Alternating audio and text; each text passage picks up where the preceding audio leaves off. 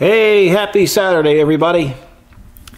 Well, it's Easter weekend, but I'm still out in the shop. I had to come out this morning and paint some those guards for the BX. So I just finished painting those, and I got the all the other shore footers painted, so they're ready to be shipped out. I'd say midweek. I'm going to give them a couple of more days to dry out good. And so I'm going to go do the mod there on the hoist above the tracker CNC table. And I did put the clean out on after yesterday, like I mentioned in the last video. So let's go over and we'll have a look. Yeah, I'll just, instead of starting and stopping or stopping and starting, I'll just keep her going. So yeah, that's my next mod up there. I'm going to get rid of that extension cord, and I'm going to put the reel up there. I also going to, instead of using this here to pull the thing back and forth, I found this down in the shed, so I machined a little collar for it, and I'm going to tie that rope onto the hoist, and I'll use that for pulling it back and forth rather than pull on the wire, because I can't be very healthy for that wire to be pulling on that wire. What else? Oh yeah, there's the 9 sets ready to go. They're all sold. We're starting a new batch Monday, and they're basically half sold now. So if you want some shore footers, you better get your order in ASAP, because we do, well, right now we're doing 9 sets a week, because it takes time to build those buggers. There's a lot to it. And that's a bunch of tail light guards we have, or signal light guards that we have sold for the BX, so they're painted, so they're going out next week. There is the outfit that we're going to use to power up the hoist instead of the long extension cord. I actually have two. I have a smaller one than this, but when I looked at the rating, it was only rated at 7 amps, and that particular hoist takes 7.1 amps with a load. So this one here is really good at 13 amps. So I'm going to go with this one. I get a laugh at people, because no matter what I do here, there's always somebody who's going to say it's not going to work or something like that. Somebody said the other day, these things aren't intended to be used for what I'm doing. Well, obviously not, because they said that the brushes in it are going to burn out because it's not meant to carry a load. Well, I totally disagree with that. Matter of fact, this is probably safer than the extension cord. It's got a circuit breaker built into it, and anyway, if it gives up, it gives up. But at the same time, you know, my first choice before this came about, because I didn't even think about this. This is the viewers that thought about this, which I thought was an ingenious idea. The first thing I thought of was a coily cord. But have you ever seen one of those coily cords hanging for a while from a ceiling? They're not so coily for very long. So this still is the best choice, and I'm sticking to it. What else did we do? Yesterday evening, because I had a lot on the go here yesterday, I decided to put the clean out in. There's the clean out down here. I'll give you a better view of that now in a second. So what I did is I just made a template, and I put it over there, and I used a little pneumatic zip tool, and I cut it out. And there it is there.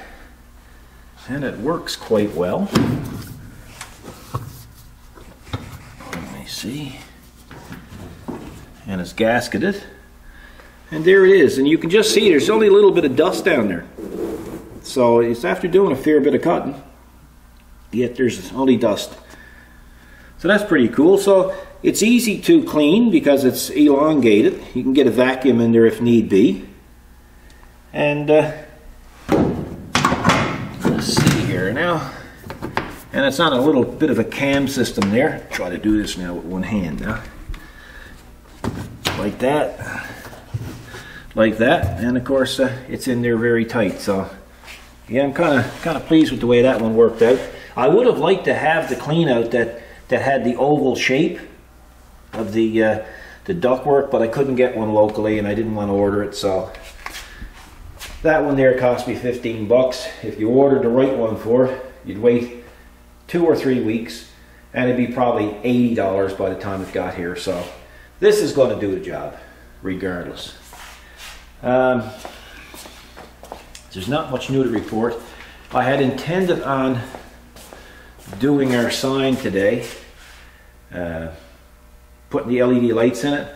I got to put a back in it and change a few things over, but I'm not going to get at that today. So I think what I'll do now is I'll start making up some brackets to mount this, and I'll get it put up, and we'll see what it looks like when it's up. Oh yeah, I forgot to show you too. We have another rack that we put together yesterday. So we got some guards and stuff put on that. So that's quite handy now. I can get the guards off my toolbox at least.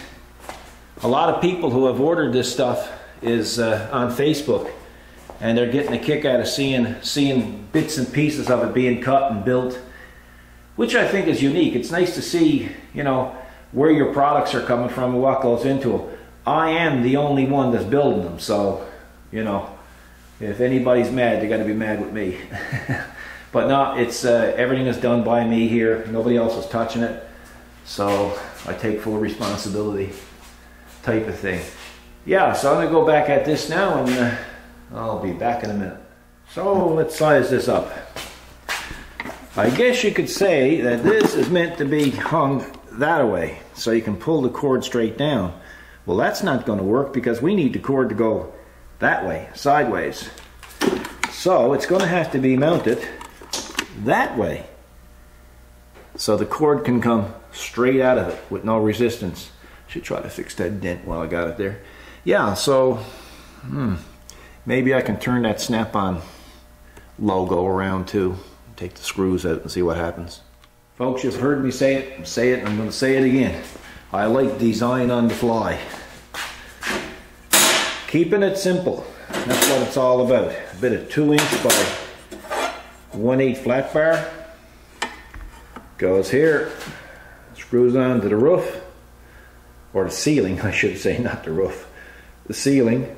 Now, yeah, to the average person that might not seem strong, but when we make up these gussets, and we put these gussets on both sides, now we got strong. And I think that's as much as I'm going to do with that when I get it up there. I think that's going to be plenty strong. So I tried to turn this around, but the clock position won't work, so we got to do with what we got to do with. You're out. Just briefly. Oh yeah. Anyway, I decided I'm going to bolt this on here. Originally I was going to just weld it, but I said, you know, if I ever got to get up there and take this down to repair it or something, be better to unbolt it. Just 2 bolts here as opposed to taking down the whole bracket up there. Oh yeah. Right? Yeah. So, way better. Yeah, I'm not putting too many great pains into this. No. This is kind of just like a foolish old job for me. This is, you know, it's what I refer to as a non-thinking job. Yeah, but a necessary one? Yeah, well, no other way of sticking it to the ceiling. Velcro. No. I don't think it'll last. No, I don't think that'll last. Somebody asked me one time how I got them beams up there. I said industrial Velcro. Go on, he said it must be some strong. And then we got on to talking about other things, and I never told him the truth. We never got back to it. But then again, look at the commercials all year, you know, on and on about that stuff. They showed the beams. Remember crazy glue. I don't know. And Buddy gluing his helmet to the beam, and then you know, haul himself up, and then he over a skyscraper. I know. There's only one person I'd let do that. That's your mother, and she wouldn't even do that. You wouldn't try it? No, I wouldn't try it. You'd be crazy to try crazy. Yeah, it might have been some trickery going on there. Yeah, I think so. Yeah, there's something not right about that. So yeah, so that's what I'm doing there now. So I gotta go get my welting. I gotta go welting. I'm gonna welt that together, and then I'm gonna give it a little bit of spray, and then I'm gonna put it on. Correct. As I say, simple as can be. There it is. Not much to look at, but it should work. Let's go put it up. Well, it's done. So let's go have a look. Have a look-see. I turned off the LED lights so you can be able to see it better. There you go. There she be. Right there. Of course, there's still a few cords around it because of the LED lights. I wanted them hanging a bit lower than the ones on the ceiling, obviously. And my little bullet, he's looking pretty good, so I can pull it.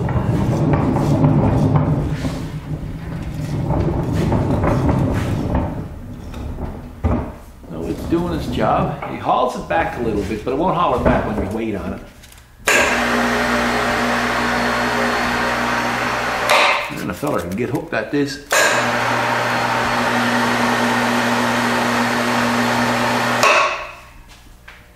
See, now it's staying on its own.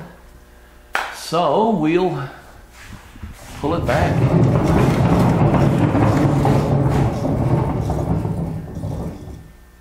And there it is. It's done. Another job completed. Like I say, you can't help the wires, you got to see wires. And that's it. But it was a good idea for the two fellas that came up with it. And I appreciate the idea. I like good ideas. And I use them. And yes, folks, you were right. I have to look for casters for that. I got to mod that out. There's no doubt about it. You can't be dragging that around with no casters on it. So there it is, folks. Nothing to it. I'll take a picture of that. If I can take a picture of it. There you go. Okay. Picture taken. Anyway, I have just been informed that I need to be somewhere. So, and I need to be somewhere fairly fast, like 40 minutes from now. I have to be there, so I guess I better get going. Bonus time. Yeah, bonus time. Time is it? 10:45 in the night. Oh my gosh. Oh my gosh, that's right. What I get into, eh?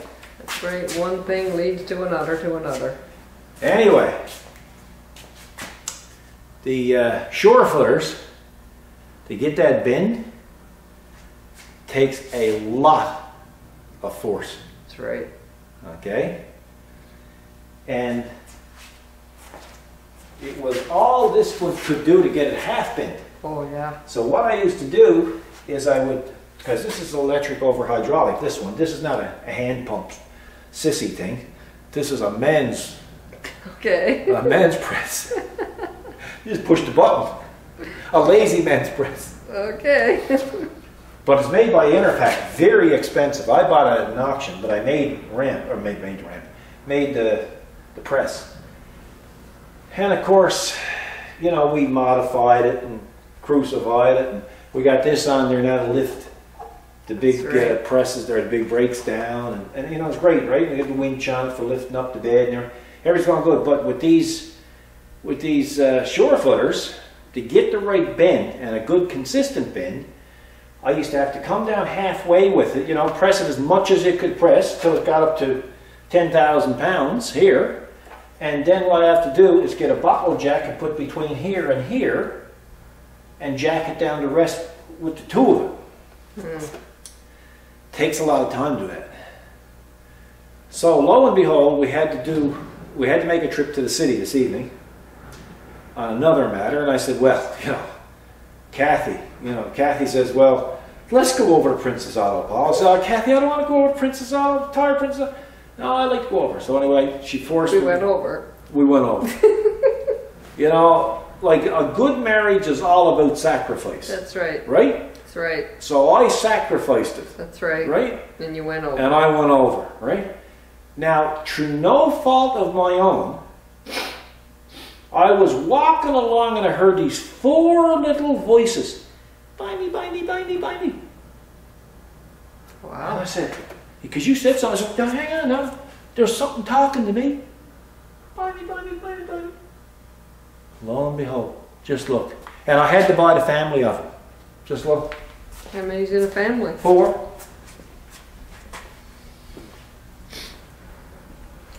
Oh yes. the wheels. Casters.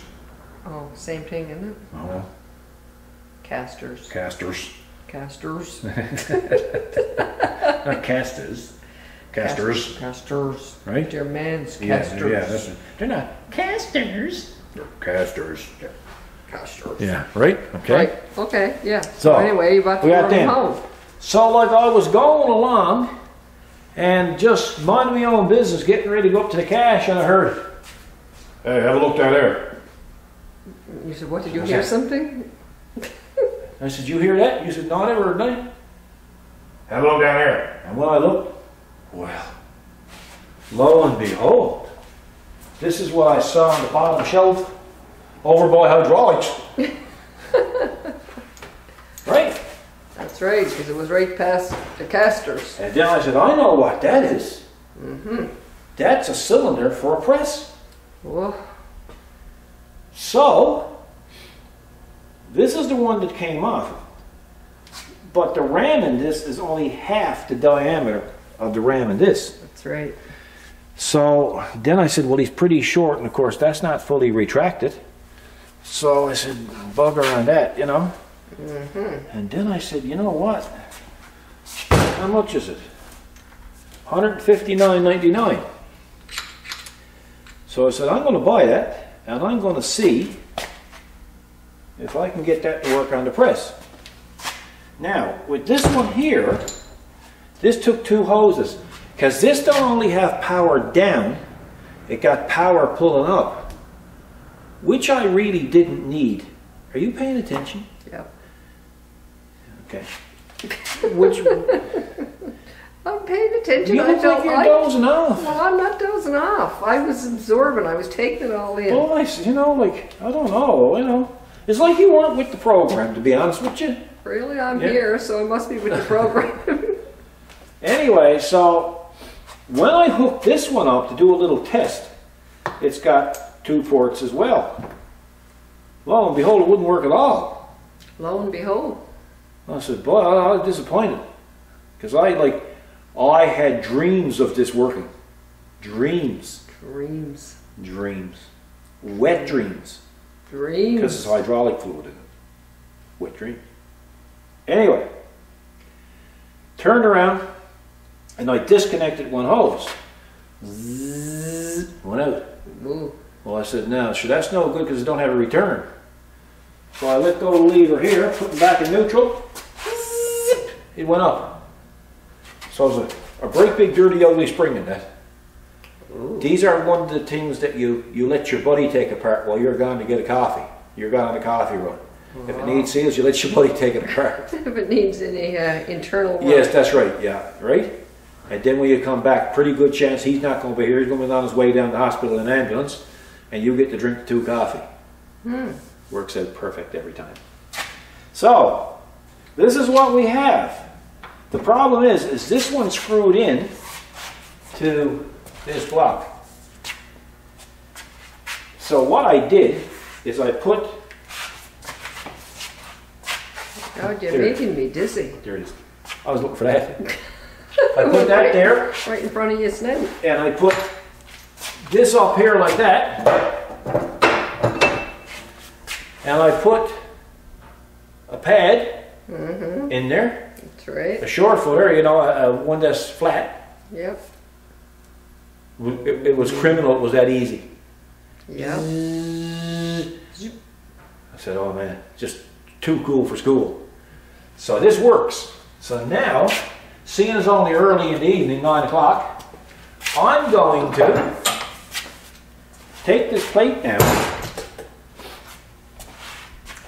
put it in the middle, and with the fly cutter, I'm going to take the threads out of it and make it big enough so this will fit right down in the hole, and I can put that big nut back on it, and hook her up, and I got my press exactly the way I want her now for $160 plus tax.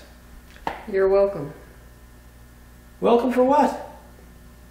Well, if I didn't drag you over to Princess Auto, Oh, well, that's make true you too. go to Princess That's Auto, true, yeah. you wouldn't have all I'd that. kicking and screaming. That's right. You know, but you know, like I understand the sacrifices that a husband has to make, right? Exactly. Maybe next time you won't put up so much of a resistance. Well, I don't know. You know, it depends on what kind of a mood I'm in, right? But anyway, this is a much better system. This system, see, this system here, Interpack, this was designed to go on site. There's a little handle on this. You take this with your cylinder, and this is all quick change. See? There you go, and you jack something up and whatever. I really don't need it like that. This is more, I'm going to use the word because I heard it on the news this morning, beneficial. I said if I could get that out before I forgets it. Now don't ask me to spell it. Beneficial. Beneficial. That's the word for the day. Yeah. Alrighty. And what I like about this too is it got a set screw in there, and you can remove this here, and I can make adapters and stuff for it. Oh, adapters. That's another big word. Mm-hmm. Right? So there's telling you, you're on a roll here tonight. like this got lots of pisabologies to it. Another one. Okay? Now, promise you folks, this is the end of the video. Right? Right. Bye. Bye. Just a little short video for you folks. Hope you have a good day, the rest of the weekend. Enjoy your Easter hunt tomorrow and Easter egg hunt. And we'll see you next week again. So you guys take care and God bless.